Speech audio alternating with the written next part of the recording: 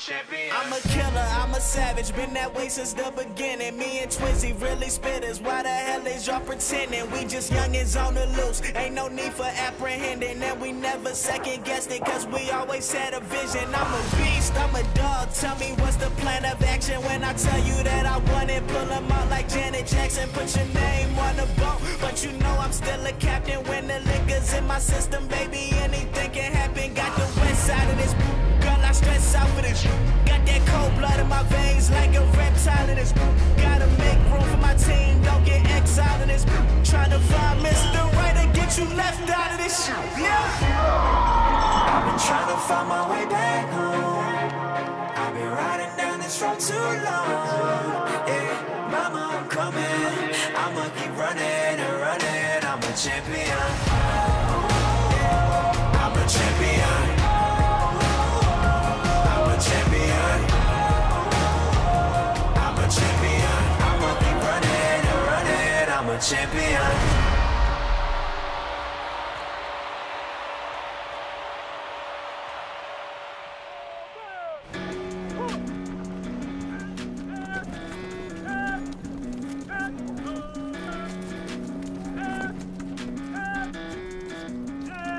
So he stabs, I step in the same way. Now my hand slides down, and where are we at? I've been teaching fighting techniques to government agencies for more than 15 years, including the US Marines, US Marshals, US SWAT teams, and US Navy SEALs. He's gonna stab me. I go here, and then I go here, and then I could go here or here. Nearly all the techniques I teach are banned in the sport of mixed martial arts. I can control the direction of the muzzle, you guys see that? These are some of the most effective and damaging moves you could use in a real-life situation, be it in self-defense, If I'm here, on the street, then I knee. or in war. Straight into the trachea. Now you're gonna knee, step back, and then rip. And the gun comes out. Good. This is life or death for these guys, and I'm honored to share this knowledge. Let's see your muscles, James. Let's see your muscles. Oh, yes. Go on, do it again and again. That's right. That's it. Power. James, he was a very lively child, quite hard to control. His teacher said to us, I'm finding it difficult to cope with him because he is so not aggressive, he is so... Lively, really. Lively, yes, I think that's probably the better word. So I took him to one of the training sessions of Kyokushinkai, which is a very hard style of karate. It's a bit more controlled and structured. It calmed him down. From then on, he took the karate to heart. Bruce Lee was his hero as a child, and he had big posters in his bedroom. Like a lot of boys, I dreamed about becoming a kung fu master who could fight off bad guys in any situation. But when I was a teenager, I got attacked on the street and beaten up, coming face to face with the reality that all those choreographed karate routines I'd spent years practicing were completely useless. Then I found out that the same thing happened to Bruce Lee when he was my age, launching him on a quest, the search for truth in combat. Lee went on to study a wide range of martial arts, taking only the best parts of each discipline. His philosophy was simple: research your own experience, absorb what is useful, reject what is useless, add what is specifically your own. Armed with this philosophy, I vowed to follow in Lee's footsteps. 15 years and 5 black belts later, I was given the opportunity to put my training to the test. Good combination by Wilkes. Johnson trying to fight back, though. Nice knees by Wilkes. Johnson is in trouble attacking. One hook in, and he's got the choke. He's got one arm across. Gets up and around now. He's got a tap. Wilkes is the ultimate fighter. With seconds to go.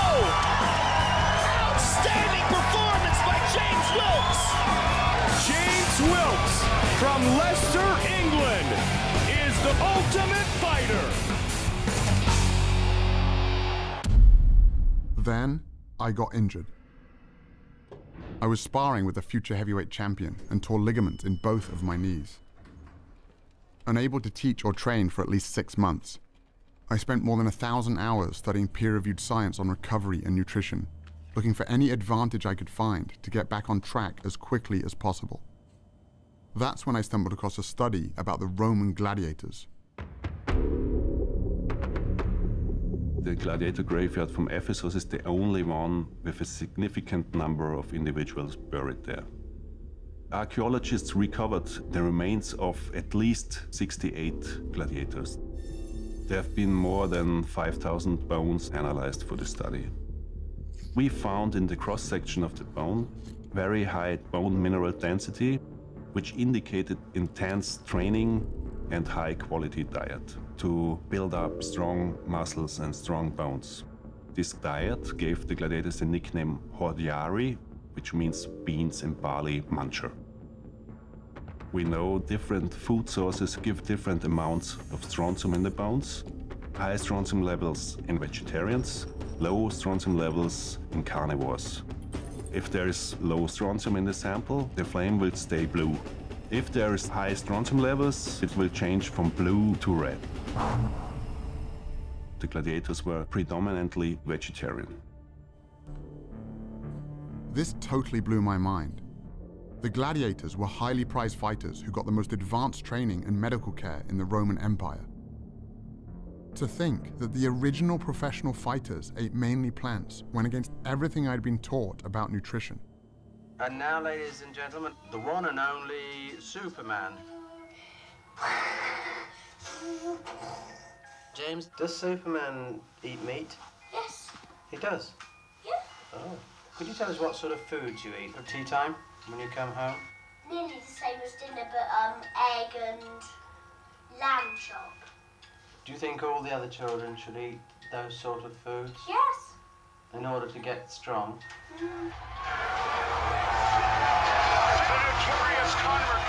Even in the UFC, this idea that meat makes you tough had become a focal point for one of the most anticipated fights in the history of the sport, between Conor McGregor, the world champion in 2 different weight classes, and Nate Diaz, who accepted the fight with only 11 days' notice after McGregor's original opponent pulled out.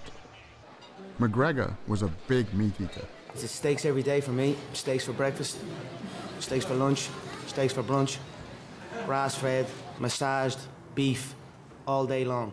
Diaz was on a plant-based diet. Eat your vegetables. And McGregor had a field day with it. This man, let's see, can he fight? I'm a lion in there. Your little gazelle friends are gonna be staring through the cage, looking at your carcass getting eaten alive. McGregor was feeding off a stereotype that was pretty much universal. You hit like a vegetarian. I was curious to find out if there were any other elite athletes following a plant-based diet. The first I found was Scott Jurek, one of the greatest ultra runners of all time.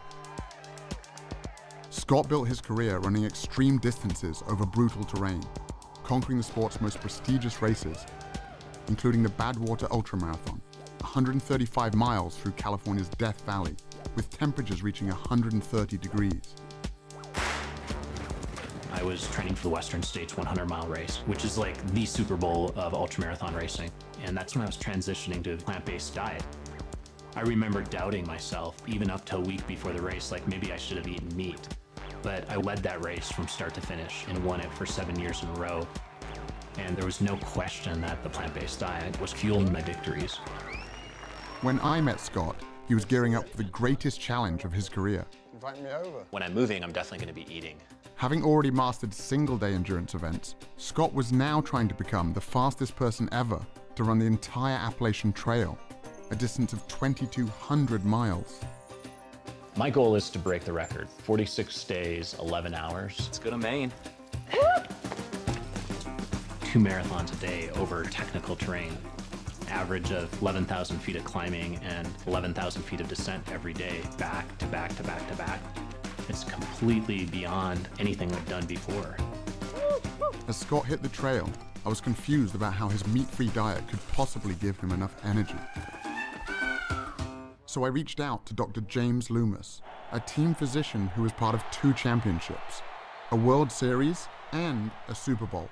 What I found in the locker room was some pretty outdated ideas about nutrition. You would go to a pre-game dinner with the football team and you would see this spread.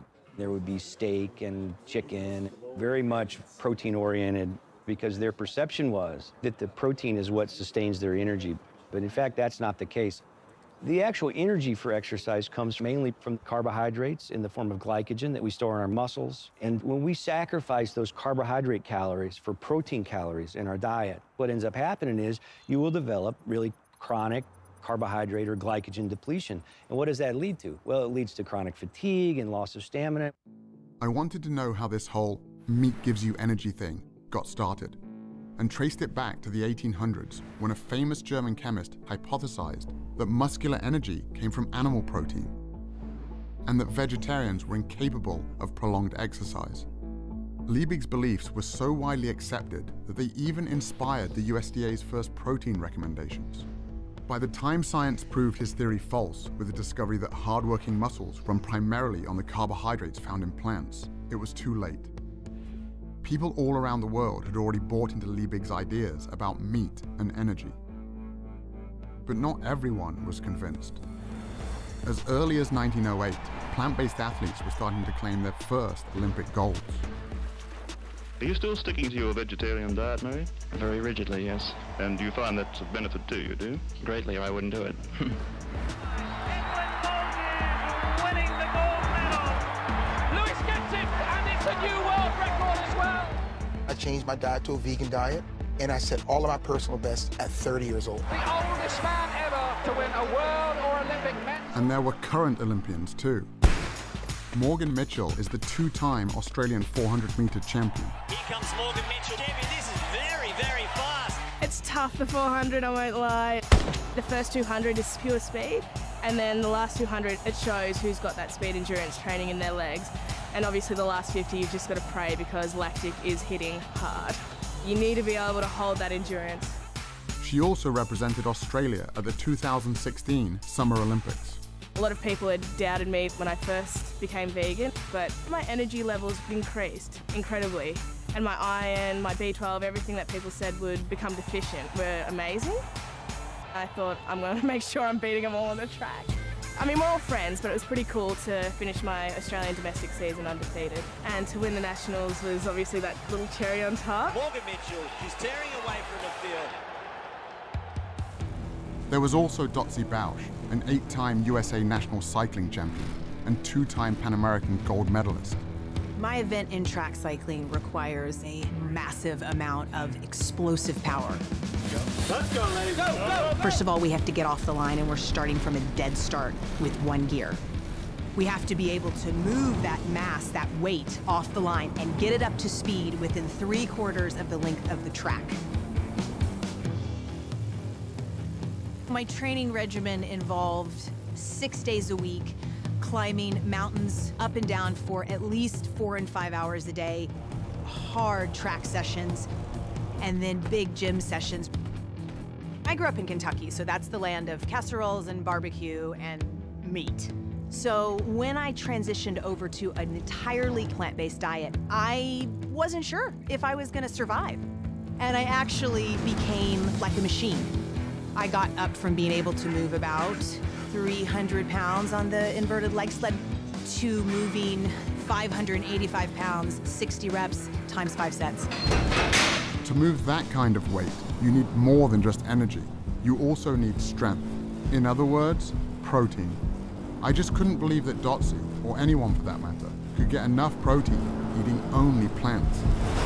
I think one of the biggest misconceptions in sports nutrition is that we have to have animal protein, and in particular meat, to get big and strong and perform at a high level. That's just clearly not true. All that protein that you get when you eat a steak or a hamburger, where did it come from? It came from the plants that the cow ate. I was surprised to learn that all protein originates in plants. Cows, pigs, and chickens, it turns out, are just the middlemen. In fact, the largest study to compare the nutrient intake of meat eaters with plant eaters showed that the average plant eater not only gets enough protein, but 70% more than they need. Even meat eaters like me get roughly half of their protein from plants. But athletes need more protein than most people do. So I crunched the numbers from the study and realized that based on the amount of calories I was eating, I'd still be getting more than enough protein to build and maintain muscle. For example, 1 cup of cooked lentils or a peanut butter sandwich has about as much protein as 3 ounces of beef or 3 large eggs. But what about the quality of the protein? I'd always heard that plant-based protein was inferior. Proteins are strings of amino acids, and there's some amino acids our bodies can't make. Those are the essential amino acids. So we have to get them from food. And one of the arguments about animal-based proteins being superior is that plant-based proteins aren't complete, so you're not going to get all the amino acids, and that's a fallacy as well. Again, I was surprised to discover that every single plant contains all the essential amino acids in varying proportions. And when it comes to gaining strength and muscle mass, research comparing plant and animal protein has shown that as long as the proper amount of amino acids are consumed, the source is irrelevant. This all sounded great in theory, but all the athletes I'd met so far were pretty lean. If getting lots of protein without animal foods really wasn't an issue, where were all the big guys?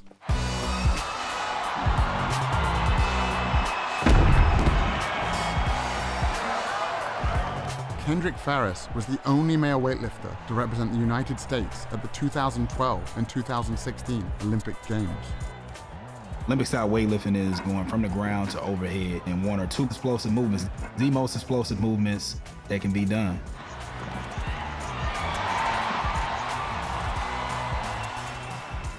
When I made the switch to a plant-based diet, they were like, I don't know how you're gonna lift that much weight and you're not gonna be eating anything, you're just gonna eat grass, like how are you gonna be strong?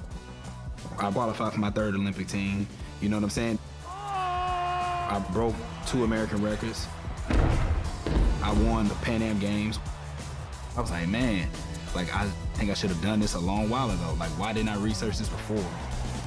And Kendrick wasn't alone. 5,000 miles away, I found another strength athlete named Patrick Baboumian. Low bandits!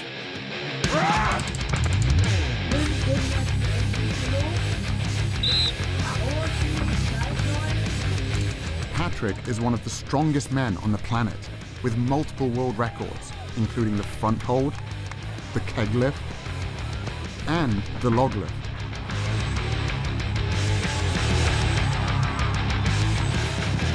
How could one of the world's strongest men be so powerful, eating only plants? No meat, no milk, no eggs. Most of the training I do at home because it's just more practical. Someone asked me, how could you get as strong as an ox without eating any meat? And my answer was, have you ever seen an ox eating meat? I stopped eating meat in 2005. Up to that time, I was 105 kilo. And now I'm 130 kilos. Also at the same time, I set like 4 world records. So when I stopped eating meat, I got stronger and bigger. Okay, so I just go under here. Okay. Yeah, really take care of, your back should really be straight. Get up. Get up. Oh. At 700 pounds, I could not move the yoke at all. It felt like it was bolted to the ground.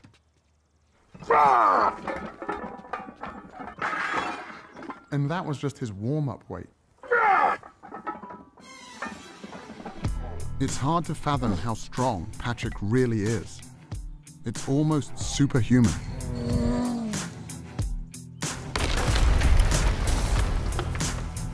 When I met Patrick, he was training to break the world record for the heaviest weight ever carried by a human being. To break that record, Patrick would have to carry 1,224 pounds. That's the weight of a horse, a distance of 33 feet. The thing with the yoke is, if you really, really go insane with the weight, when you do a step and all the weight is on one leg, it sometimes feels like your bones could just break.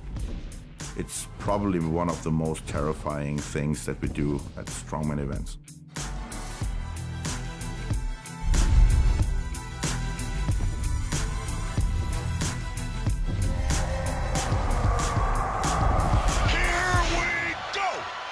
When Nate Diaz stepped into the cage to face Conor McGregor, the Vegas oddsmakers had Diaz as the 4-to-1 underdog.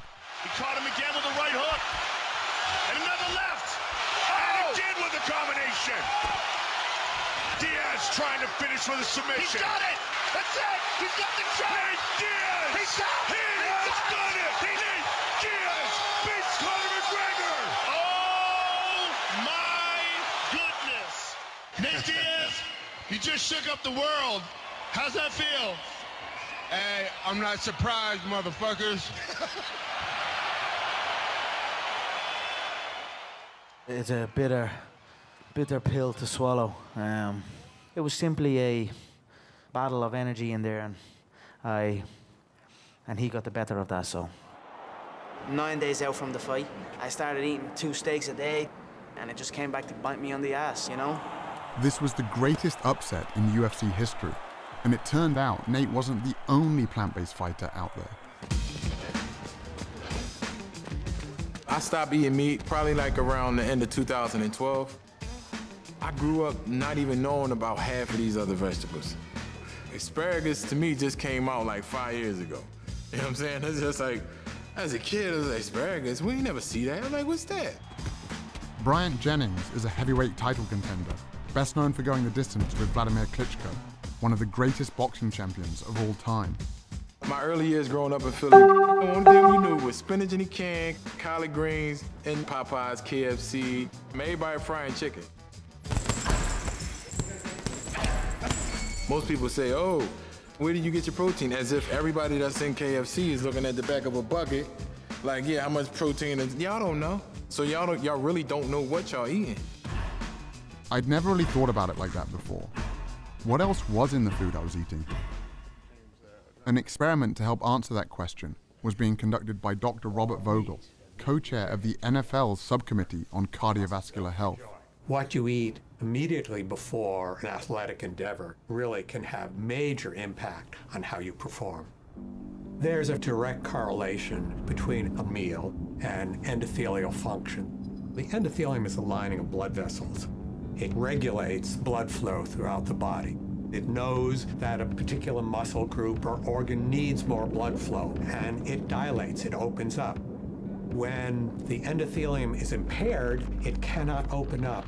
It cannot allow blood flow to increase as much, and therefore impairs athletic performance. The test subjects were 3 football players from the Miami Dolphins, defensive back Michael Thomas, and wide receivers Griff Whalen and Kenny Stills. For the touchdown, Kenny Stills. Today, we're going to be feeding them 3 burrito breakfasts with a lot of protein. 2 of them have sources of animal-based protein and fat. One is from beef, one is from chicken. Third is a plant-based burrito, which has beans in it. So the protein and the fat came from a plant-based source. Tomorrow, we're going to feed them all bean burritos. We're looking at the impact of eating a different meal on the same people. All right, here's the beef. Thank you. Chicken here, and I have a plant-based one here as well. Thank you. Griff has been plant-based for 4 years, so he got bean burritos on both days. On away games, we always eat fried chicken, we eat Popeyes. I love fried chicken, I love Popeyes, and I'm gonna eat Popeyes every time. 2 hours after each meal, the players had their blood drawn and put into a centrifuge. The red blood cells sink to the bottom. An amber-colored fluid called plasma rises to the top.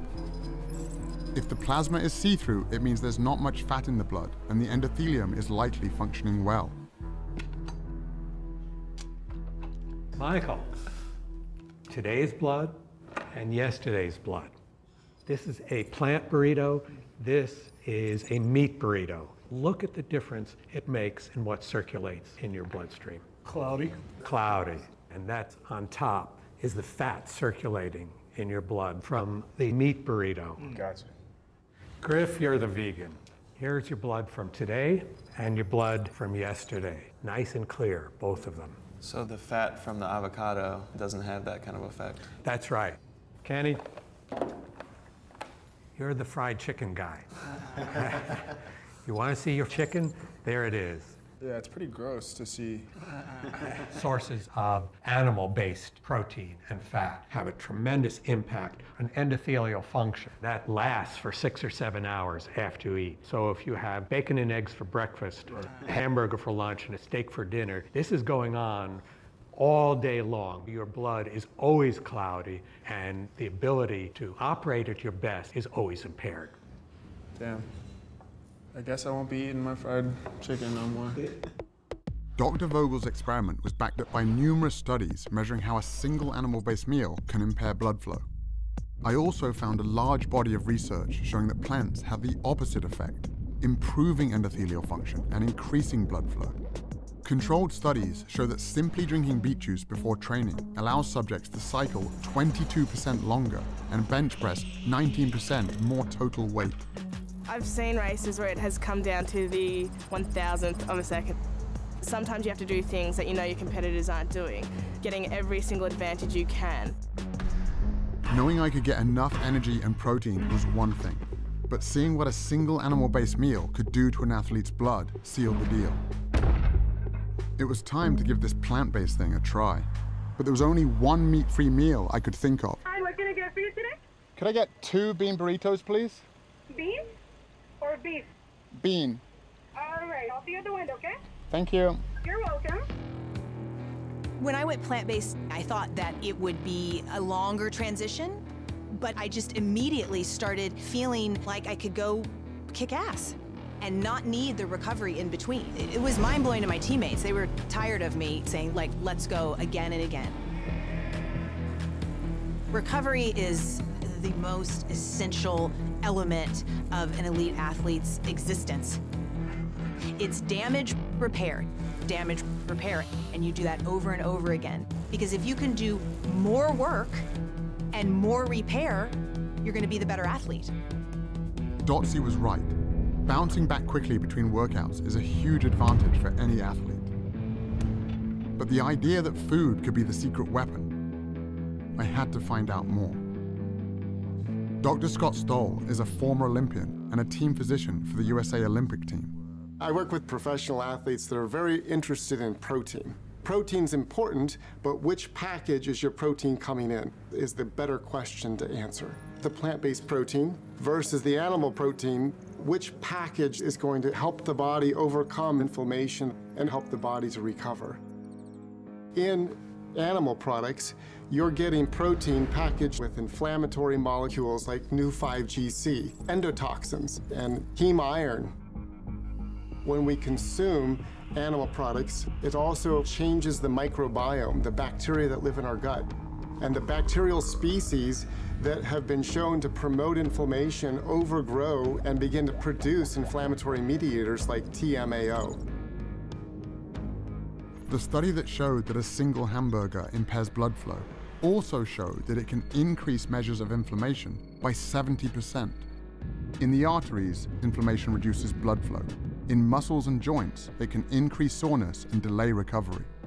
In plant-based protein, you're getting protein that's packaged with antioxidants, phytochemicals, minerals, and vitamins that are going to reduce inflammation, optimize the microbiome, optimize blood supply, and optimize your body's performance. The antioxidants Dr. Stoll was talking about are found almost entirely in plants, which have, on average, 64 times the antioxidant content of animal foods. Even iceberg lettuce has more antioxidants than salmon or eggs. As a result, switching to a plant-based diet can help reduce measures of inflammation by 29% in just 3 weeks. I was about ready to retire, as I should have been, because I'm like 35 at that time. But I just kept getting better, and so they had to take me to the Olympics. We were complete underdogs as Team USA. In our semifinal ride against Australia, we were down by 1.7 seconds. No one's ever come back in team pursuit from a deficit that large. And we beat them on the line by 8/100ths of a second.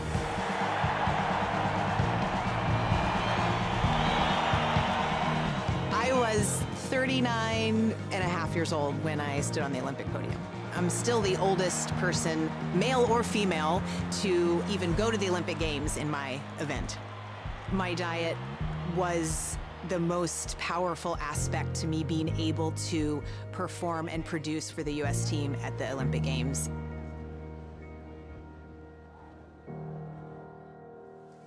All of these athletes and their stories were impressive, but my goal from the beginning was to recover from actual injuries, like the damage I'd done to my knees. And he's down at the line of scrimmage in the arms of Derek Morgan. Derek Morgan had been on a similar journey. In the NFL, the injury rate is 100%. It's a violent game. Hit hard and goes down there. And so how you respond to injury and how quickly you heal from injury is important, because if you're not on the field, you're not helping the team. I was reading the research and seeing that a plant-based diet could be beneficial specifically for recovery. And so I started incorporating it, and I started seeing really good results with it. I was recovering better. I wasn't getting as sore. I was a lot less swollen. Basically, to confirm what I was feeling, I got my blood tested. 6 months after being on the diet, all of my markers were down, my blood pressure, my cholesterol. But the main thing I was looking at was the inflammation marker in your blood, and mine was almost obsolete. It wasn't there anymore. A whole food plant-based diet is going to optimize the growth of blood vessels into damaged tissue. It's going to lay down new tissue in tendons and muscles. It's going to stimulate their immune system to fight off infections. So almost at every level, eating the right foods is going to accelerate the healing process. 6 weeks into my personal plant-based experiment, I went to the gym to see if I could notice a difference. I wasn't able to spar or wrestle yet, so I decided to hit the battling ropes. At my gym, lasting 10 minutes on the ropes gets your name on the wall. Only a few people had ever hit 20 minutes. Even at the peak of my conditioning, the most I'd ever got was 8 minutes. James, keep it going. But on this day, I hit 10 minutes easily.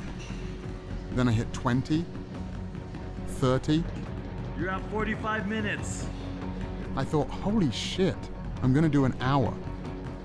I went past the hour mark by about 1 minute and just thought, all right, that'll do. I can't believe you just did that, man. The only thing that had changed was my diet. I could have kept going. That's way over the record, right? Yeah. Freaking hour. When I was growing up, the toughest guy in the world to me was my dad. He taught me the value of self-defense and was always there to help me when I got into trouble. But now, he was the one who needed help. So you had a heart attack? Correct. Had you had much in the way of symptoms prior to this episode? No, never before. After my dad got out of the hospital following emergency heart surgery, we got on a Skype call with Dr. Caldwell Esselstyn, an internationally renowned heart disease researcher from the Cleveland Clinic. Always been, I think, very fit. So somewhat of a surprise. Well, no, not a surprise. In all of Western civilization, there is nothing more common than coronary artery heart disease. And that is because of the foods that most people eat every day. Do you happen to recall into which of your arteries did they place the stent? Was it into the left anterior descending or the right? After seeing how much a single animal-based meal can affect healthy young athletes, I couldn't help but wonder what a lifetime of these foods might have done to my father's heart. In all of our studies, we found the same thing. These same biological mechanisms that affect performance also affect our health. Chronic inflammation, oxidative stress, and endothelial function. When you eat animal products, you start to form plaques in the coronary arteries. Plaque formation in the arteries doesn't just limit the function of the arteries, it can also block the blood flow. And that's when the heart starts to have some real problems keeping up with the demands of the body. In terms of heart disease, oftentimes there's confusion. People think that, well, I don't eat red meat, so I'm okay. We know that it's more complicated than that. It's not just red meat. It's not just the fat. For nearly 50 years, we were told that the primary cause of heart disease was saturated fat and cholesterol, and that leaner meats, lower fat dairy products, and egg whites were the solution. But the research now shows that the other inflammatory compounds in animal foods, like those that can impair athletic recovery, also play a significant role in the development of heart disease. We're going to do a whole lot better by just getting rid of the animal products. And there are really good biochemical reasons for that. Heme iron is one of them, for example. Heme iron is from an animal source, right? So most commonly you think red meat, even though poultry have it, fish has it. They did a meta-analysis looking over 6 prospective dietary studies, over 130,000 patients, and they came to the conclusion that 1 milligram a day of heme iron is associated with a 27% increasing risk of coronary heart disease. To put that in perspective, an average hamburger patty has about 2 to 3 milligrams. And it isn't just the iron in animal foods that can cause problems. It's actually the animal protein itself. It's not just red meat, not just chicken, not just eggs, not just milk. It's the ingestion of any animal protein. At that moment in time, a process begins at a chemical level inside the body. When the protein found in animal foods is cooked, preserved, or even just digested by our gut bacteria, highly inflammatory compounds are formed that corrode our cardiovascular system. This helps explain why people who get all of their protein from plants reduce their risk of heart disease by 55%. It would also help explain why the only diet that has ever been shown to actually reverse heart disease is a plant-based one. What we found is that in the first month, there was improvement in blood flow and the heart began to pump blood more normally. After a year, even severely clogged coronary arteries became measurably less clogged, and even more improvement after 5 years. But in the randomized control group, who were doing just what their doctors told them to do at the time, less red meat, more fish and chicken, little exercise and so on, their arteries got more clogged after 1 year and even more clogged after 5 years. While all of this sounded promising, my dad didn't just need to get better, he needed to get better fast. The stents in his heart were only a temporary solution. He could have another heart attack at any moment. I found some hope at a firehouse in Brooklyn, where Dr. Esselstyn's son Rip, a former firefighter and professional triathlete, was launching some of New York's bravest on a powerful new program. What's the #1 killer of firefighters in the line of duty? Heart attacks. 67% of firefighters who perish from the line of duty die of heart attacks. So this right here, that is what we call a healthy artery. The blood can flow through this huge opening here, and this is what happens after decades on the meat and dairy diet. Okay? If you guys have been eating this way, I want you to take the 7-day rescue challenge. We bought you guys plant-based groceries. I want you to give yourselves the chance to see what your internal biochemistry does in just 7 days.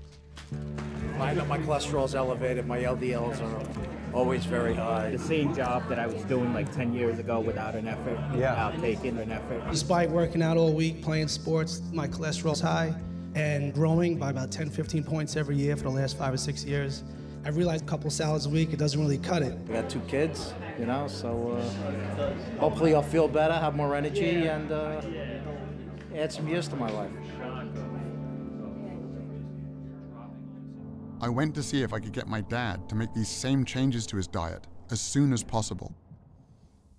Well, what are you suggesting? Well, let's do the shopping. Tomatoes, cucumber, we have hummus dips. But my dad can be a little stubborn, Soya yogurt, and that's about it, I think. so I wasn't feeling that hopeful. We'll just drink tea. I come from a town called Melton Mowbray, known in England as the rural capital of food.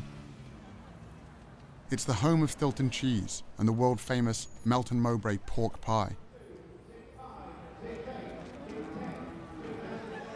The pace of change here is very slow. And my dad, like most of us, is a product of where he grew up.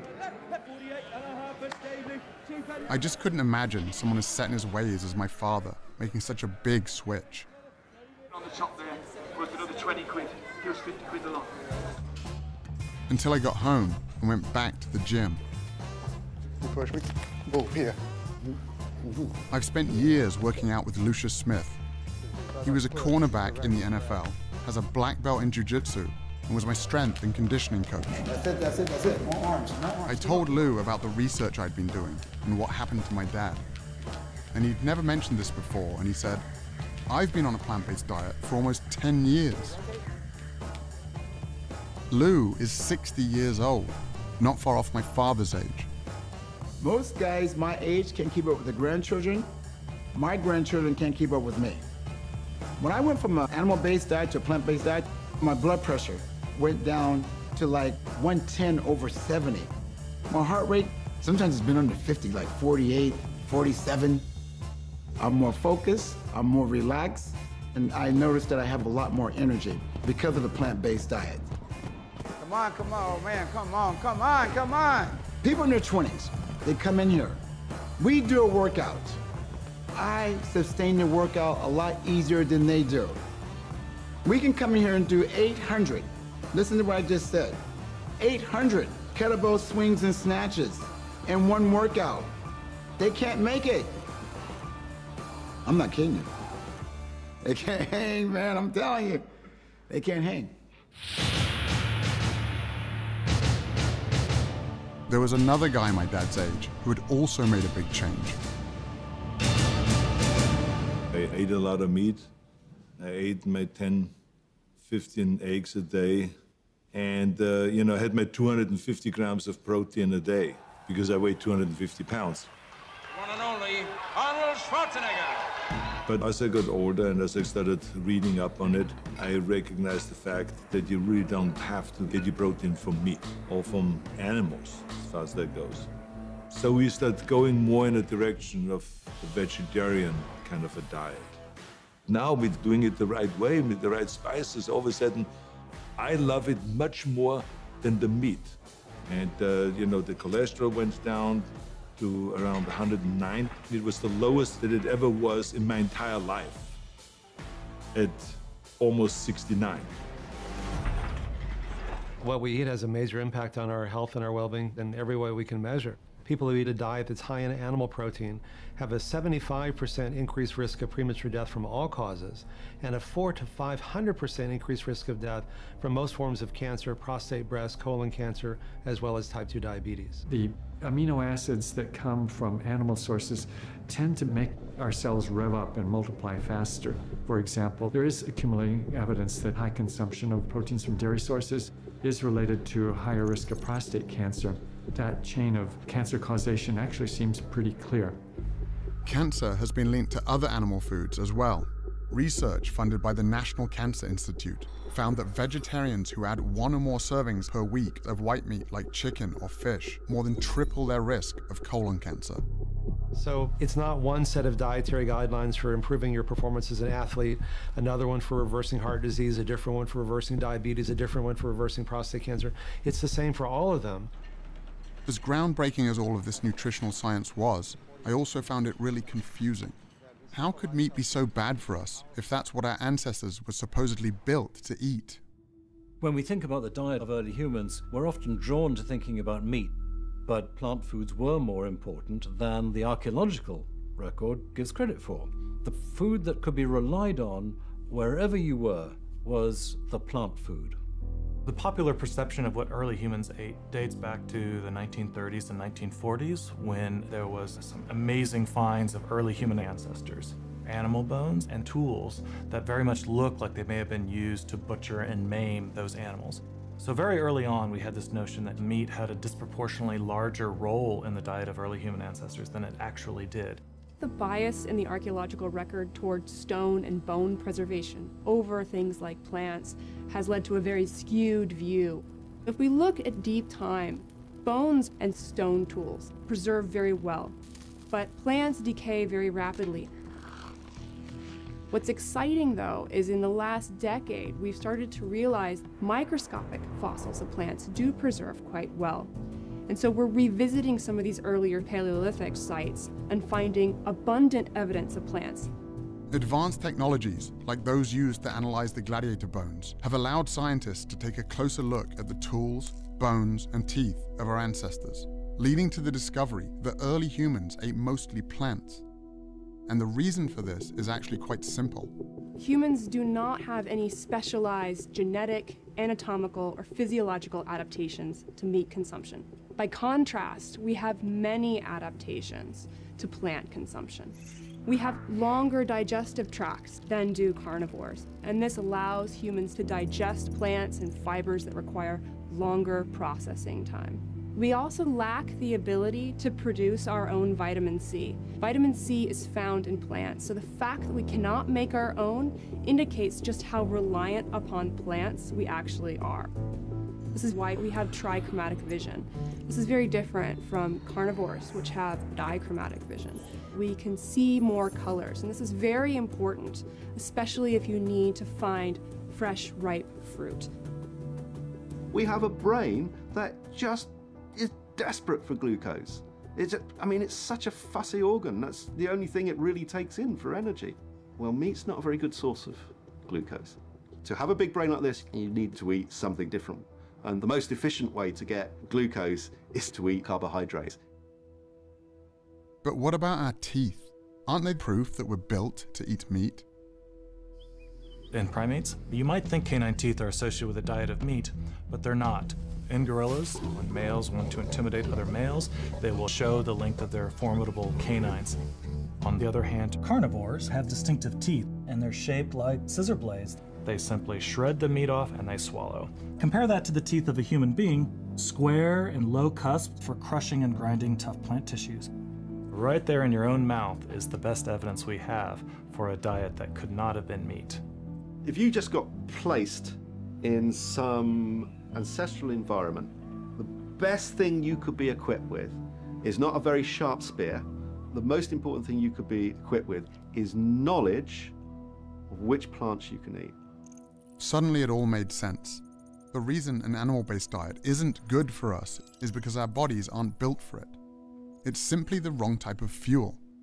The only thing that didn't really fit was B12, an important vitamin that everyone kept warning me you could only get from animal foods.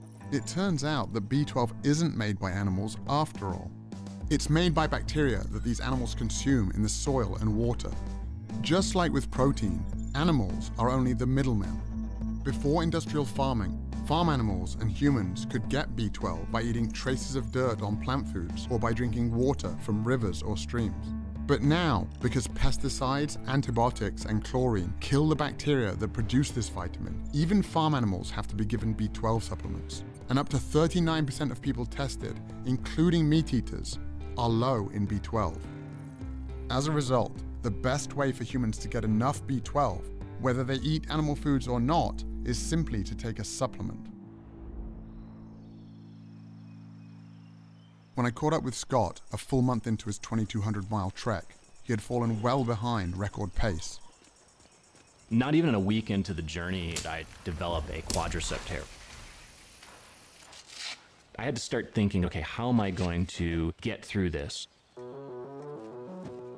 There are no rest days when you're setting a speed record on the Appalachian Trail. I needed to recover while I was still pushing my body to the brink, waking up the next day and the next day after that and doing the same thing. I really had to trust in my training and trust in my nutrition to help me get up each morning at 4:30 and put another 50 miles in. With only 12 days left to break the record, Scott still had 550 miles left to go. They were experiencing record rainfall in Vermont when I went through, and there's just no way that I could be prepared for it. I was trying to make up all the ground that I'd lost with the injury, trying to get back on record pace, getting 2 to 3 hours of sleep or less, night after night after night, going over some of the most remote stretches. I put in 26 hours straight. But the Appalachian Trail keeps throwing more and more mountains at you. It never really lets up. And by the time I actually got to New Hampshire, the White Mountains just obliterated me.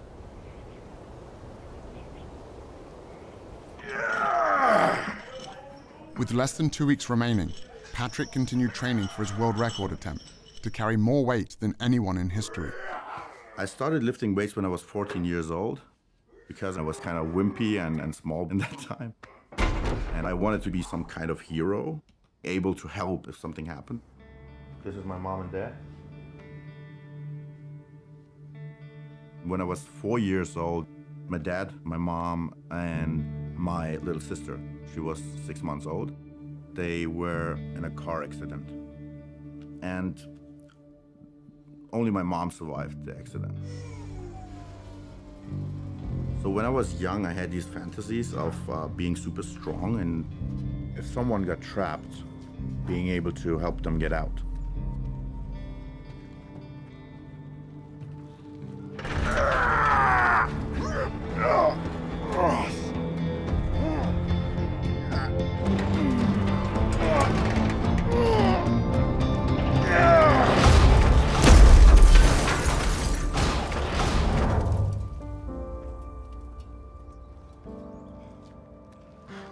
For any guy watching that day, it wasn't just a car Patrick had crushed.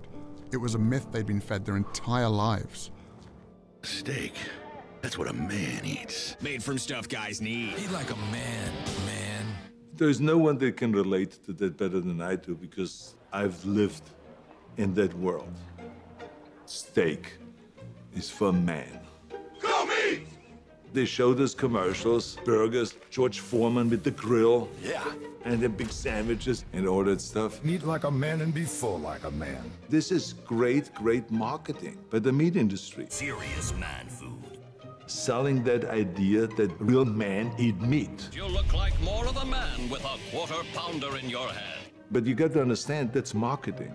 That's not based on reality.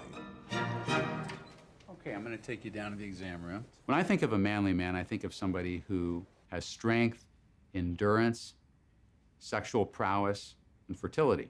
And in fact, what the scientific studies are showing is that the more meat men eat, the more quickly they lose their manly manhood. The blood test with the Miami Dolphins measured how a single meal could affect blood flow throughout the entire body. I asked Dr. Spitz if he could conduct an experiment with 3 collegiate athletes, but this time on a more specific part of the male anatomy. So, here's a model of a penis. Dr. Spitz is the lead delegate of urology for the American Medical Association. When it comes to the penis, he literally wrote the book. Now, you're going to be putting this device on yourself. One ring goes on the base of the penis, and the other ring goes on at the tip of the penis, just behind the head of the penis. It knows how tight to squeeze to know when an erection is starting, because when it squeezes, it'll determine, oh, it's now of a larger circumference, something's happening. What we're going to look at is what effect the meal you have has on your erections that night, and you're going to be eating 2 different kinds of meals. For this study, on the first night, we gave the guys burritos that had meat, beef, chicken, pork, but really high-quality meats, grass-fed, organic. On the second night, we gave them very similar burritos, but we swapped out the animal portions for plant-based protein. That's really good. I thought this was gonna be nasty, I'm not gonna lie. I didn't think we were gonna eat a burrito, I thought we were gonna get a salad. This study is going to take advantage of a natural function that occurs in men when they sleep.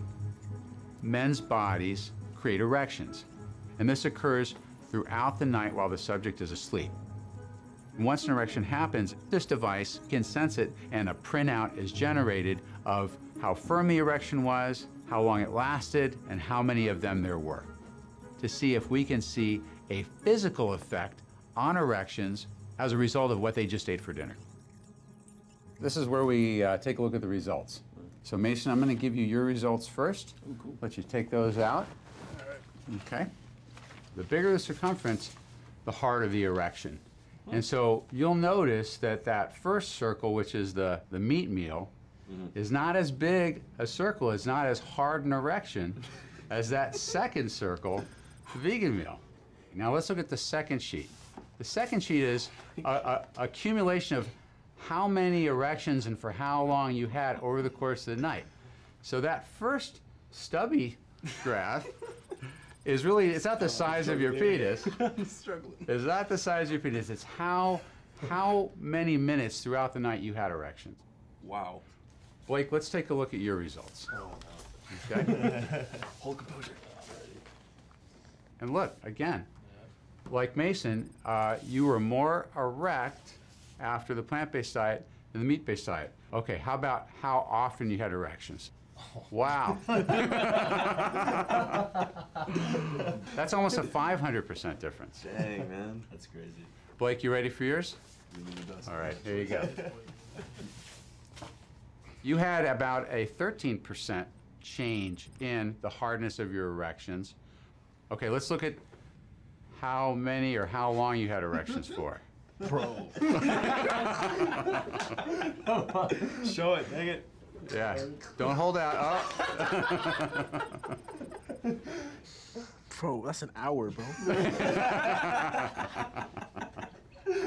So you guys all had a very similar response to the meat meal versus the plant meal. That's crazy. Yeah, growing up, if I saw some big dude at a restaurant eating a big old steak, and so I'm like, oh, I need to be like that. And then like I see like a guy ordering a salad off the menu, I'm like, he's soft, right? yeah, I'm like, oh, that guy, Yeah, what he's is he doing? soft. But really, at the end of the night, the guy eating the big steak is soft, and then the other guy is a heart. So when you take your date out on Valentine's Day, where are you going to take them to eat? To the veggie grill, son. Okay, the veggie grill. Now, this is not a scientifically validated study, but the results that we're seeing are very exciting. I think this is going to wake a lot of people up. I think it's going to wake up people who have penises, and I think it's going to wake up people who like people who have penises. While all this talk about erections was interesting, it also made me wonder about hormones, specifically testosterone. I've never eaten a piece of meat in my entire life, and I've never had an issue with testosterone. I've gotten blood tests, and all my levels are right where they need to be, and clearly I don't have any trouble building muscle. Studies comparing men who eat animal foods with men who don't have consistently demonstrated no difference in testosterone levels.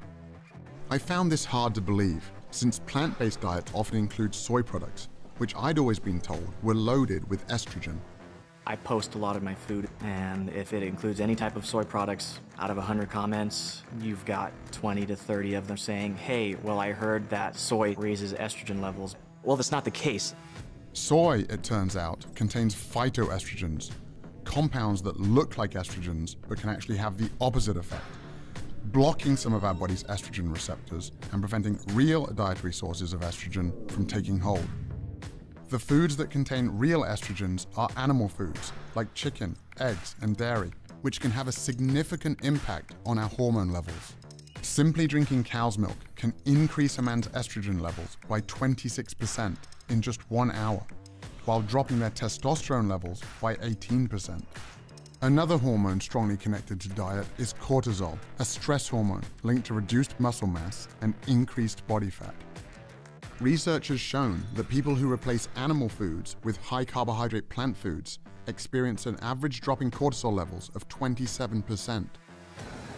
This is what I always heard, like, you can't go lean, you can't go shredded vegan because you have so much carbs. But I'm standing here in the best shape of my life, easy. I already knew that processed carbs, like white flour and sugar, can lead to weight gain. But what I didn't realize is that unprocessed carbohydrates like oats, bananas, and sweet potatoes are associated with decreased body fat.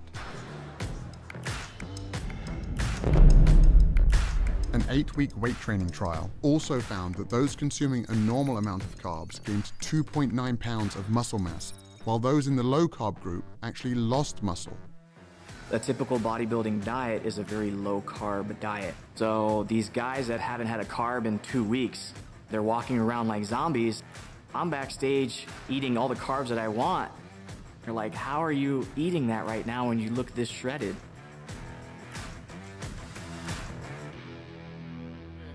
Back in Nashville, Derek introduced me to his wife Charity, a professional chef who had helped inspire a big transformation. Nice to meet you. When I started cooking plant-based, whatever I made for dinner, I made a bunch of it and would send it over to the facility for Derek to eat for lunch because I knew he had no options other than a side salad.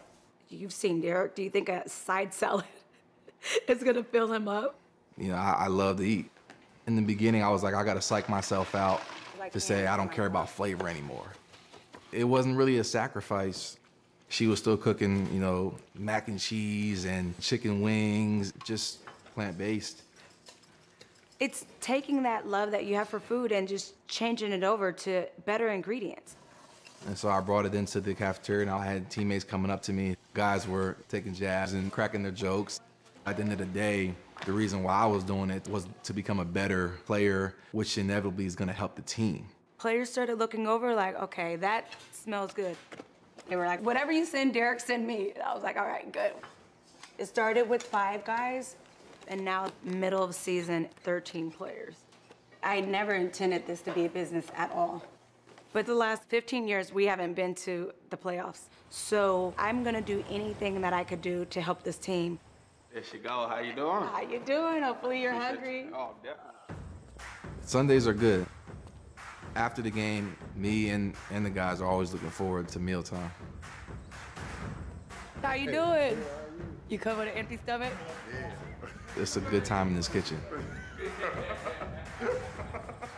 These are plant-based burgers, grill up, smell, taste like beef. And I'm making truffle mac and cheese, buffalo wings, kale, Caesar salad, crispy Brussels sprouts with a smoked sauce reduction. And we'll finish off with the peanut butter cheesecake. Oh, yeah. Oh, wow. Yeah. Thank you, Dad. So you guys were eating Charity's meal plan that she's on. And before, what was your perception? Well, I actually talked bad about y'all for like a couple weeks. Did you think you needed meat to be like strong? Right. That's exactly what I thought. I told him I feel like my whole childhood life was a lie. I definitely thought I was gonna miss it. And honestly, I haven't even thought about it again. I felt more energized, feel stronger. It was pretty dope. And what about the taste? Tastes really good. And the meals were always looking good, and I found myself sitting in a locker staring at what they eating. So, you know, I tried it, and honestly, I mean, I felt the difference, and, you know, I was able to just perform consistently. Yeah, you caught your first touchdown after you switched over, right?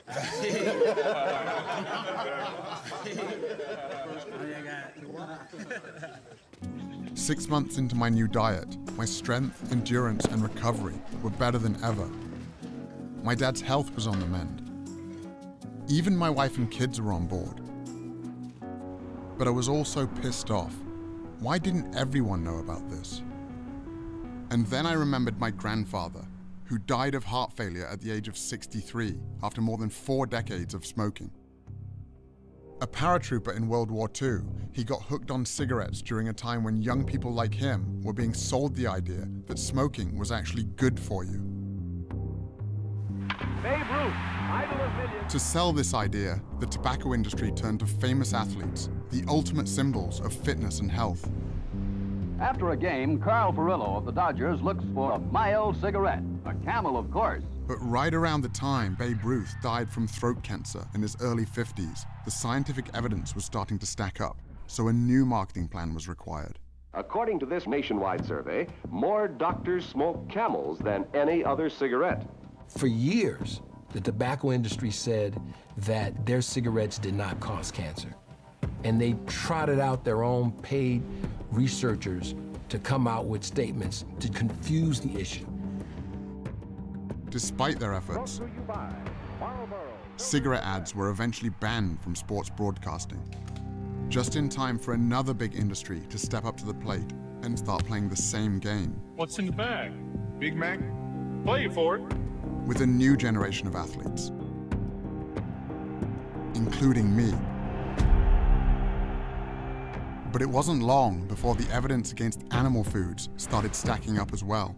Now that playbook is being used by the food industry. She's from the National Cattlemen's Beef Association. They're going to hire their so-called experts. I'm first of all a registered dietitian and nutrition scientist, and I'm a mom. To create just enough confusion. Are you saying with processed meat that it is not, in your view, carcinogenic? I don't say that it supports a sufficient relationship. And they make it seem as though there's doubt about what we're talking about. This is not a link, a causal link between red and processed meat and any type of cancer. But would you recommend reducing meat intake? No, not at all. How on earth is the viewer supposed to make sense of all of this?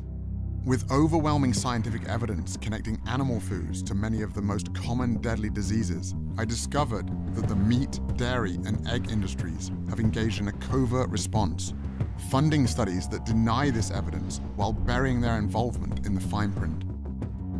One of the hired guns paid to conduct these studies is Exponent Incorporated, a company whose research was used by the tobacco industry to deny the connection between secondhand smoke and cancer. For more than 50 years, Exponent has generated studies that challenge the health risks of everything from asbestos, arsenic, and mercury to animal foods. The formula works beautifully for people selling food. It works beautifully for people selling drugs to treat the diseases that bad food causes. And it works beautifully for the media, which can give us a new story about diet every day. Here we go again. New guidelines are muddled and confusing, and not by accident. Eggs are in. So happy about the eggs. I know, I am happy about the eggs. Eating bacon is okay. Absolutely. Okay, butter. Butter is back. But despite the appearance in our media of confusion, there is massive global consensus about the fundamentals of a health-promoting diet, and it's a diet that every time, no matter whether it's high in fat or low in fat, higher in carbs, lower in carbs, in every population, every kind of research, it's a plant food predominant diet. Every time. Just when I thought I'd uncovered every dark secret of the animal foods industry, I got invited to train a paramilitary group in Zimbabwe with a special mission. Okay, so just be very careful, guys. Stay on the rocks. Yeah. So these guys are now listed as critically endangered. There's only about 5,000 of them left on the planet. They're basically being hunted to extinction because of the value of their horn, around $40,000 a pound.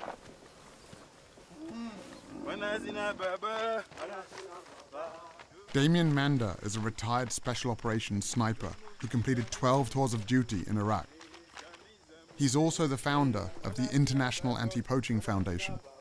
Poacher maybe have an axe or a knife, so trying to disarm them. Yeah. So, he's going to thrust with the knife. Here. We are the SEAL Team 6 of conservation. We're the guys that go in and stop the hemorrhaging. Okay. Yeah, I'll stick to my AK-47, you stick to that. I lived every young boy's dream. Jumping out of choppers, blowing shit up, stuff that most kids can only dream of doing on a PlayStation. I came to Africa because I was looking for the next 6-month adventure. I saw a bull elephant that had had its face cut off. Tusks that had been taken, the whole elephant sitting there dead because some guy wants to have a tusk on his desk. What sort of ambush is this called? Linear ambush. I had money and I had skills that could help these rangers. Using the minimum amount of force required to get the job done. And I made the choice to dedicate my life to helping these guys protect these animals.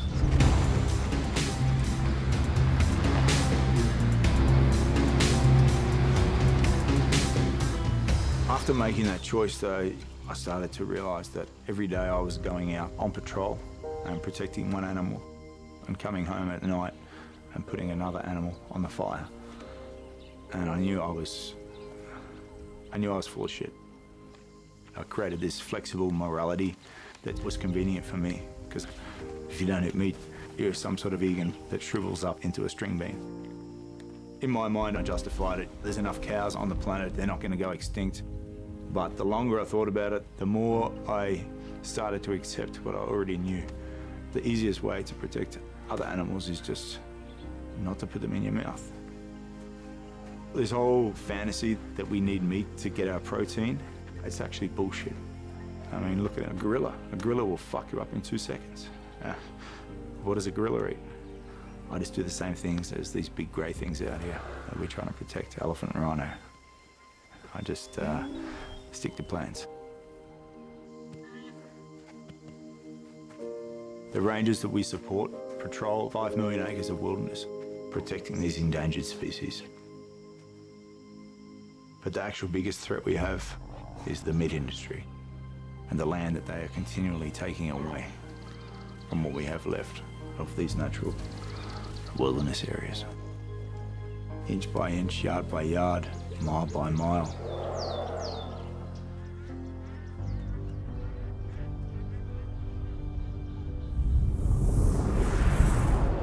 About 3/4 of all the agricultural land in the world is used for livestock production, and it imposes a huge cost on biodiversity. And what is the single biggest source of habitat destruction? It's the livestock sector. Meat, dairy, egg, and fish farming use 83% of the world's farmland, yet provide only 18% of the world's calories. The reason livestock require so much land is because, once again, animals are just the middlemen, consuming, on average, 6 times more protein than they produce. With more than 70 billion animals consumed globally each year, growing animal feed requires vast amounts of land, making it one of the leading drivers of deforestation. It also requires huge amounts of water. Meat plays a disproportionately large role in causing this overuse of fresh water. 25% of the rivers in the world no longer reach the ocean because we're taking out so much water to produce animal feed. Water has been fed into the grain that's been fed to the cattle. The cattle's being made into beef. One hamburger is 2,400 liters of embedded water. That's a heck of a lot of water. All told, more than 1/4 of humanity's fresh water consumption goes to produce animal foods. And it's not just water depletion that's an issue, it's also water pollution. In the United States, for example, farm animals produce nearly 50 times more waste per year than its entire human population, polluting rivers, lakes, and groundwater all across the country. The livestock sector is responsible for 15% of global man-made emissions. So to put that in perspective, that's about the same as all the emissions from all the forms of transport in the world, all the planes, trains, cars, vans, and ships, all added up. Agriculture is not only the biggest culprit threatening the future for humanity on Earth, it is also the biggest and most important silver bullet to a solution.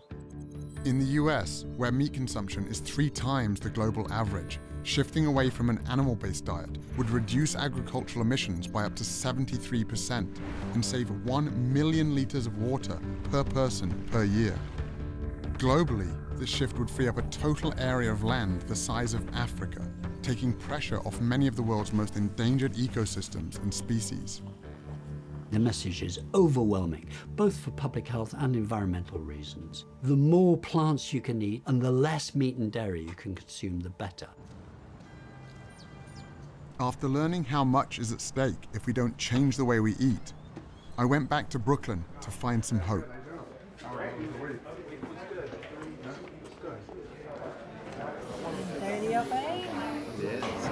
Did you do it right the whole 7 days? Yeah, the entire time. You did? Yeah. Good for you. After eating a meal, I didn't feel like, oh, I gotta go find a couch to sit on or lay down, like that. I actually felt energized and I could jump on the bicycle or go on the treadmill or something. Or fight a fire. So I was down 11. 11 pounds? Yeah. Your cholesterol was 262. Right. All right? Which is elevated, much higher than we want to be. Today, 176. Wow. Almost 100 points, huh? That's fantastic. Yeah. Thank you. On your blood pressure, you dropped 16 wow, that's on your really systolic and 2 on your diastolic, so you're now 130/82 as opposed to 146/84. Fantastic. A little bump there. Yeah. Your cholesterol was 276. I mean, you know that that's super elevated, right? Yeah, they were freaking out. They were freaking out. At the doctor's office.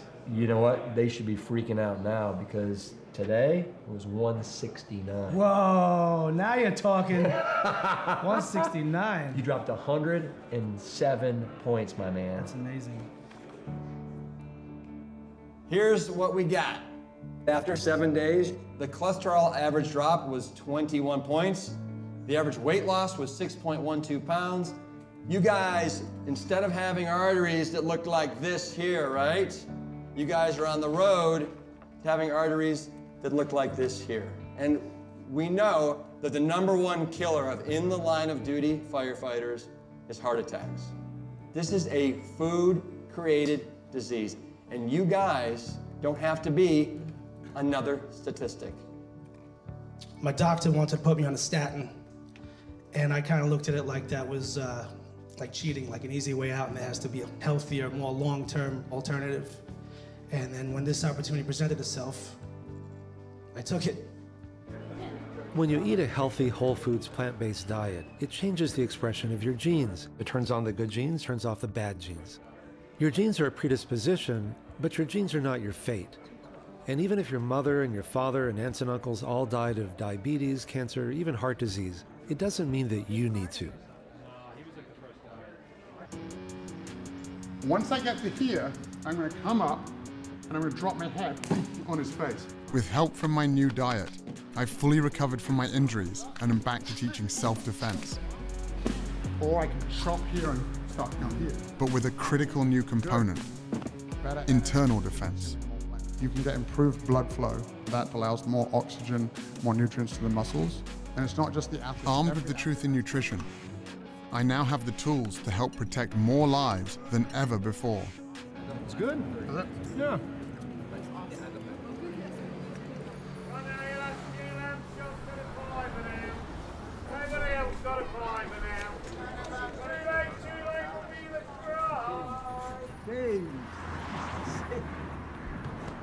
How are you feeling now? Very good.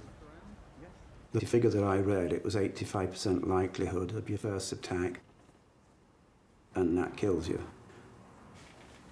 That's a high percentage, which makes me feel very blessed. Happy birthday, dear Pops. Happy birthday to you. Thank you. We've gone down the vegan route, and we now have soya milk. Masha makes sure I have my vegetables. Insists on it now. How old are you? 71. 71. Glad to be here. What's up? What's good with you? Bruce Lee understood that the quest for truth is only useful if you're prepared to take action on what you find. It's best to lead by example. Most people say, oh, I just can't become vegan. I said, you're right, it's a process to it. I'm gonna give you guys some vegan chocolates.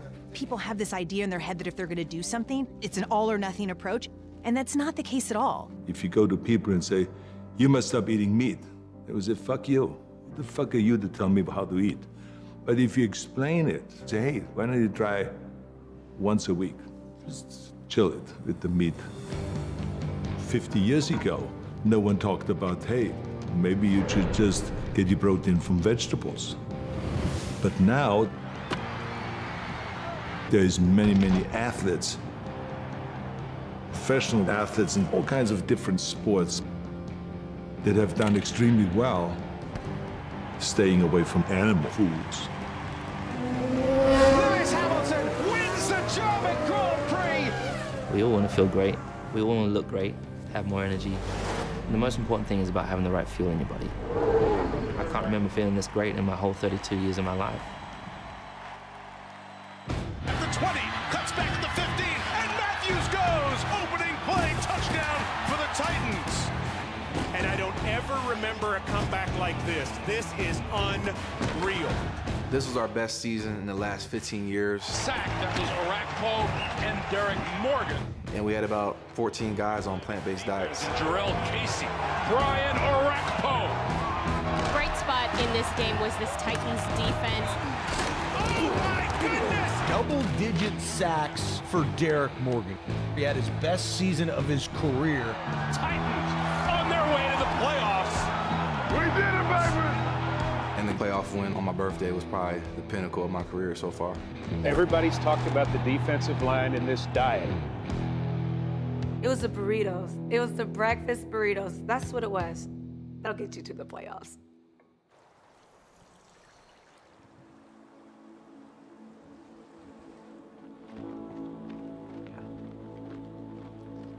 By the time Scott reached Mount Katahdin, word of his perseverance was bringing people out in droves.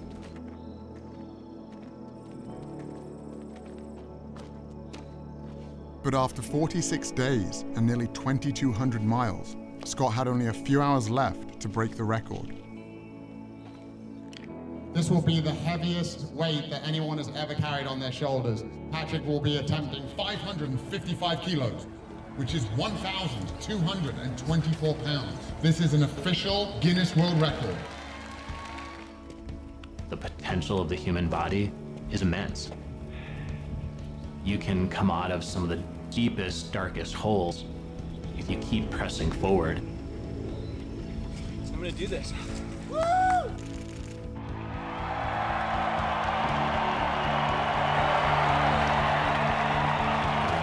Here we go! World record in hand! Scott Jurek is one of the world's most accomplished ultra-marathoners. His latest quest, the Appalachian Trail. It takes most hikers 5 to 7 months. Jurek did it in 46 days, 8 hours, and 7 minutes. 3 hours faster than the previous record.